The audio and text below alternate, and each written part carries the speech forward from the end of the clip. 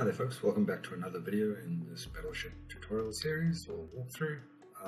In the last video we created and finished off the ship class and the guns class, as well as the functionality for those classes, as putting the ships on the screen, snapping them to the grids, dealing with the ships if they were off the grid, rotating the ships, making sure that the ships were not colliding with any of the other ships. So that was the last video.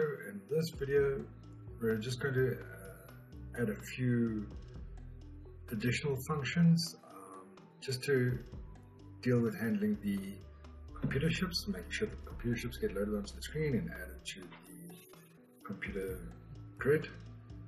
So let's get on with that. We're going to go to our utility functions and we're going to create a function right here underneath the sort fleet function. We're going to go with the and then we're going to say randomize ship locations. Let's call it ship positions. And to do this, we'll need to pass it the ship list, and we'll need to pass it the game grid. So, which game grid will we be calling this function? Okay, so a little descriptor for the function. Select random locations of the game grid. The battleships. Alright, so this one is a little bit of a complicated, so we're going to start off with. So we're going to start off by creating a place ships list, which will be empty for now. Place ships, and then we're going to go for I ship in enumerate ship list.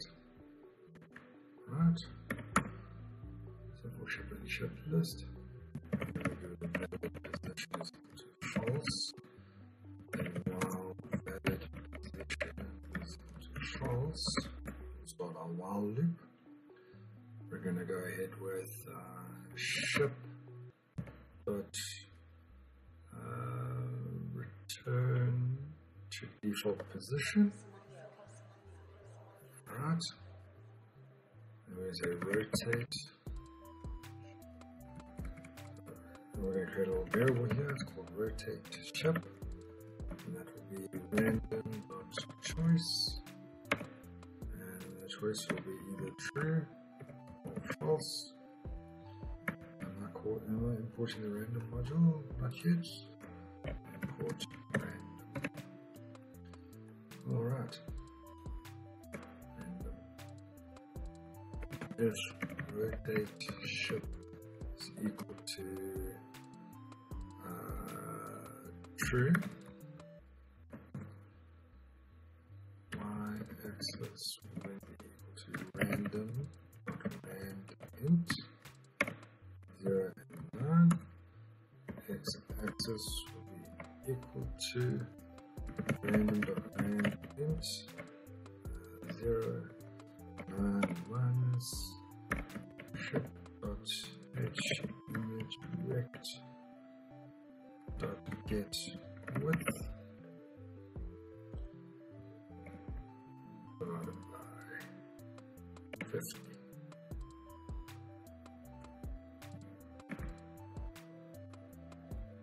Right. Ship dot rotate ship. True, and then ship dot rect dot top left equal to game grid y-axis x-axis, and that's a small letter G, game grid. Right, else y-axis will be equal to random int 0 9 minus ship dot v image rect dot get height divided by 50 x-axis equal to random and int 0 and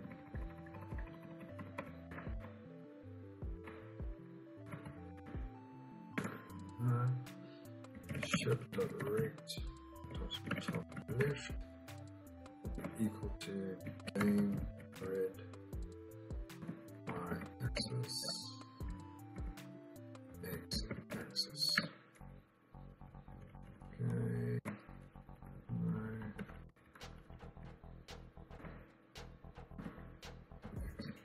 x-axis, and then grid must be a neutral grid. Y-axis to x-axis. Okay. Then we need to do a check. If length of placed ships is greater than 0, there is a ship in there. Item placed ships. If ship.rect collide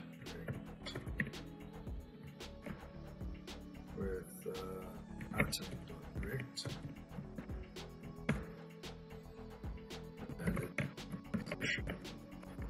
false.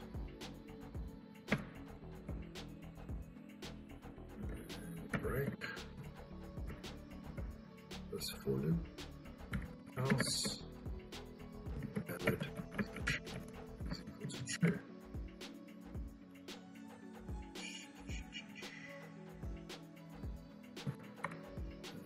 Back to else valid true. Placed ships dot append ship. Alright. So how this function works is we are going to take our ship list and name grid, and then our placed ships will then go to a for loop for our ship list, and then we'll do a while loop. First we return all our ships to default positions, and then the rotate ship randomly choose if it must be rotated or not. If the rotation is true, we'll randomly select the x and y coordinate cell. Then ship.rotate ship will rotate the ship. And ship.rect on top left will be the y-axis and x-axis coordinates on the cells. Okay, in order to check to see if this function works, for our computer fleet, we now need to create a fleet. And then for our C fleet, we actually need to randomize the positions of our computer fleet. So let's do that now. C randomize ship positions, and it will be computer fleet, and it will be my computer name. Now, in order to see if this is working or not, we actually need to draw the computer ships to the screen. So here under my update game screen, over here underneath the ship P fleet, I'm going to draw ship computer fleet ship draw ship.snap to grid edge. C grid, and ship.snap to grid. C grid.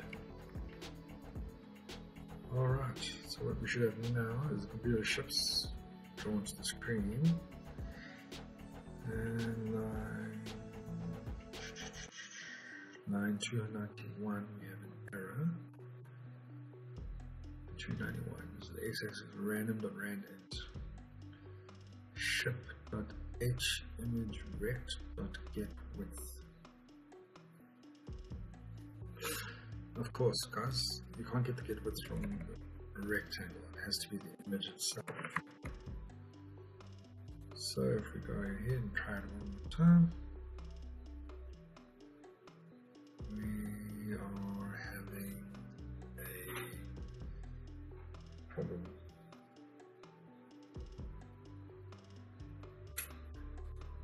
So we need to close the program, we run into an error, infinite loop, it seems like.